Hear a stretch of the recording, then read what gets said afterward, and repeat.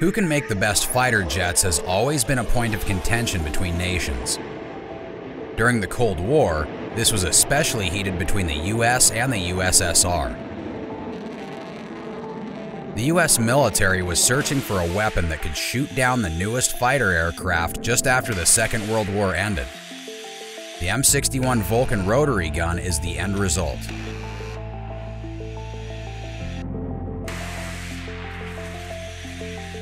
In Vietnam, the Vulcan was first employed in April 1965. This system has been used on several fixed-wing aircraft since it was first developed, starting with the F-105D Thunderchief. The most recent M61A2 variant, which is 20% lighter than the M61A1 version, is still in use on aircraft like the F-22 and the FA-18. Additionally, it has been installed in side-firing configurations on the Fairchild AC-11 and Lockheed AC-130 gunships. According to the Gatling principle, using several rotating barrels enables faster firing rates while preventing barrel overheating. The 1860s saw the continuation of this idea in the present day, but Gatling would probably be shocked at the modern minigun. A bullet cannot be seen by the human eye as it leaves the muzzle of a gun, but in case of the General Dynamics M61A2 20mm rotary cannon, there are literally hundreds of bullets that are invisible per second.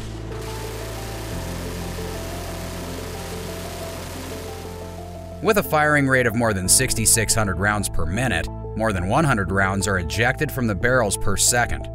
The barrels, 6 of them, that are electrically operated are the key to this, enabling for both the incredibly quick cycle rate and assisting in preventing the barrels from overheating. Comparing this to a single barrel, it also raises the chances of many hits. Even though this would seem to be cutting-edge 21st century technology, the original M61 was created by General Electric after World War II. But the idea of using several barrels is older than a century. The Gatling Concept in which it was built allows for a fast rate of fire, also lowering heat and barrel erosiveness. When compared to the muzzle-loading rifles of the day, it was thus more a semi-automatic weapon, but one with an extremely quick rate of fire.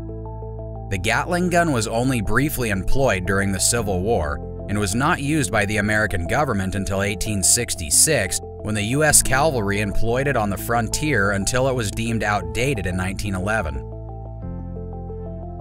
One intriguing side note is that Richard Gatling created a prototype with the electric motor while serving as a president of the Gatling Gun Company, enabling his design to fire a rate of approximately 3,000 rounds per minute. In contrast, the British Vickers and German MG08 were just 550 to 600 rounds per minute faster than the different Maxim gun variants that were employed during the First World War. General Electric didn't receive the contract for Project Vulcan, which resulted in the creation of the M61 20mm Vulcan, until 1946. The M61A2 upgraded variant, which is 20% lighter and intended for applications where weapon systems weight reduction is vital, is presently produced by General Dynamics, which bought the armament division of General Electric. On AH-1G Cobra helicopters, the Vulcan platform variations have also been used. The Mk-15 Phalanx closed-in weapon system, a rapid-fire computer-controlled radar-guided cannon that may be employed against anti-ship missiles and other close-in threats on land and at sea, is based on the M61 Vulcan in addition to being utilized in airplanes. For use with the M35 armament subsystem for the AH-1G Cobra helicopter, a variant with significantly shorter barrels known as the M195 was also created. Before the M97 universal turret with the M197 gun was adopted, this version was created to give the AH-1 helicopter a longer-range suppressive fire system. It was supplied by ammunition boxes mounted to the landing skid. The U.S. Army M163 armored vehicle was also equipped with the M61. Later, among other aircraft, variations of the armament were installed on LTVA-7 Corsair IIs, McDonnell Douglas F-4E Phantom IIs, Lockheed AC-130s, and General Dynamics F-111 Aardvarks. Ownership of the M61 Vulcan has undergone significant change. The Martin Marietta Corporation acquired the armament division of General Electric, and Lockheed Martin later merged with it. General Dynamics later bought Lockheed, and today it is General Dynamics that is in charge of the M61. Let's now explore how the M61 Vulcan was used in the Vietnam War. Although the development of the M61 Vulcan started in the 1940s, it wasn't until 1965's Vietnam War that the rotary cannon was actually used in battle. Vietnamese MiG-17 aircraft engaged in combat for the first time with Republic F-105 Thunderchiefs equipped with M61 weapons, and a force of 10 North American F-100 Super Sabre aircraft. When it was all said and done, 3 MiGs and 2 F-105s had been shot down in the battle.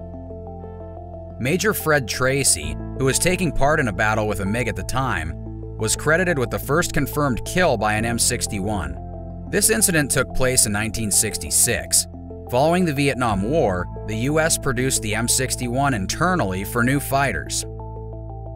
Helicopters, tanks, and aircraft used by the US Navy and Air Force today all have modifications.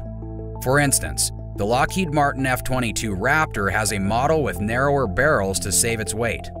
Additionally, the US has given the M61 to some of its allies, including Saudi Arabia and South Korea. The rotary cannon is also used by some NATO countries. For your information, on June 29, 1966, Major Fred Tracy, flying an F-105 Thunderchief of the 421st TFS, fired 200 rounds of 20mm into a MiG-17 that had just fired a 23mm round that entered one side of his cockpit and exited the other. This was the first confirmed Vulcan gun kill. Major Tracy fired on him when the NVAF MiG flew in front of him following his pass. Besides its advantages, we'll examine this Gatling gun's drawbacks. Multi-barreled systems' relative complexity, weight, and need for external power are their downsides in terms of electrical, pressured air, or hydraulics. Although self-powered, gas-operated Gatling-type weapons are uncommon, they are nevertheless significantly larger and heavier than standard single-barreled weapons.